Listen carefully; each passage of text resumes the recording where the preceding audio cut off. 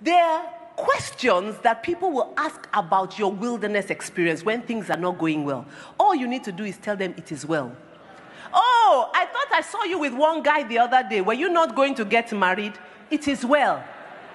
Oh, I heard you got one new job. You started working in this bank or this company or what? You're no longer there. What happened? It is well. Are you with me? Anything they ask you, answer them. It is well. They ask about your wilderness experience. What do? It is well. Simply, when you start trying to explain to people, the explanation becomes a whole encyclopedia collection.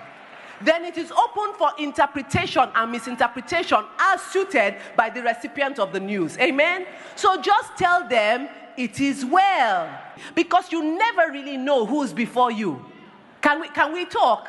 You sometimes don't know who's before you. The person you think you can trust the most and you confide in is the person who goes to do you up at the end of the day.